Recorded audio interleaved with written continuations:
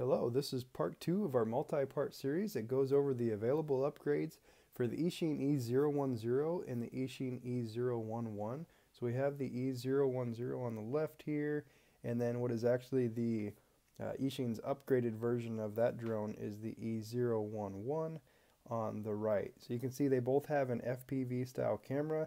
That was the discussion in part 1 of our series. So part 2, we're going to focus on the available batteries that you can use to upgrade this drone. So first we'll go over what comes in the box with both of these drones when you order them, just as the drone without an FPV camera or anything else on it. So the E010 comes with this little guy. It is a 150 milliamp hour 30C discharge rate, and they're both 3.7 volts. So this battery is actually not bad if you're just looking to fly the drone without a camera installed on it. So the electricity that the drone by itself uses really isn't that big. You could probably get around, I think, 6 minutes of flight time with that size of battery. But if you look to upgrade the drone and put a camera on it, put a little bit of extra weight on it and want to fly it around a little faster, we actually found that with that battery, the flight time is reduced somewhere around 2.5, maybe 3 minutes if you're lucky. Moving over to the E011, you'll notice one very big difference. This thing is actually coming with a 3.7 volt 260 milliamp hour 30C battery, and this is actually quite a bit. That's almost twice as much as what comes with the E010 as far as capacity. So I think what happened was Eachine realized that a lot of their customers were mounting cameras on these and they were expecting longer flight times, so they went ahead and included that stock with their newest version, which is the 1.1. So as you can see by the stopwatch, we got a really good time with the battery on the E011, just under 7 minutes, and that's actually with the TX03 camera, which we said in our previous episode that uses quite a bit more energy than the smaller camera, the VM275T. So we were happy with those results. And it leads into our next section where we'll discuss the upgraded batteries that are available for both these units. So on the left hand side, you'll notice that we actually purchased a bunch of extra spare batteries for the E010 that are also 150 milliamp hour.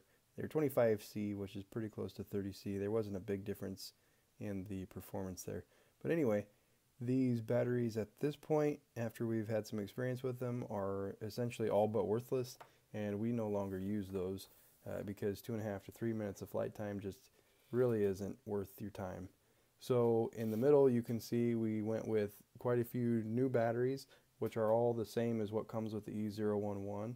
And if you scour the websites and look at forums, you'll notice that people have done a lot of experiments, and they've actually moved to the 260 milliamp hour. It seems to be the best balance between weight for the battery and the output. So that's what we went with, and it seems that Eachine has also agreed. So you can get the 30C or the 45C, which would give you a little more performance, but essentially the same capacity.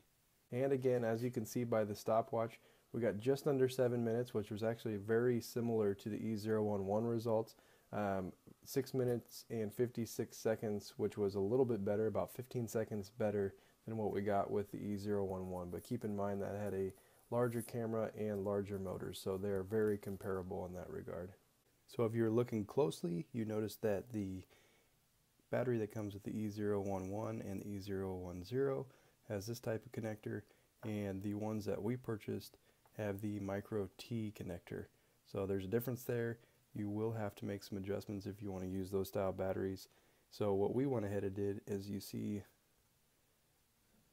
this is the connector that goes on the board straight out of the box, and you can see here on this E010 board, we just removed that and we installed an adapter there, so you can still install the camera on the top side of the board and the battery on the bottom. So one thing to keep in mind when removing this, it's a hard job when you just have one person, so if you can, get an extra set of hands to help you out. Alright, so that does it for part 2 of our multi-part series. And when it comes to batteries, it seems that capacity is king. And the 260 milliamp hour 30C or 45C batteries seem to be a great compromise between weight and performance or capacity.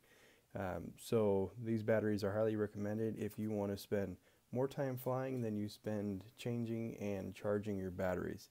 So that does it for part 2, and be sure to check back with us for part 3 of the series, where we will discuss the available upgrades for motors for these drones.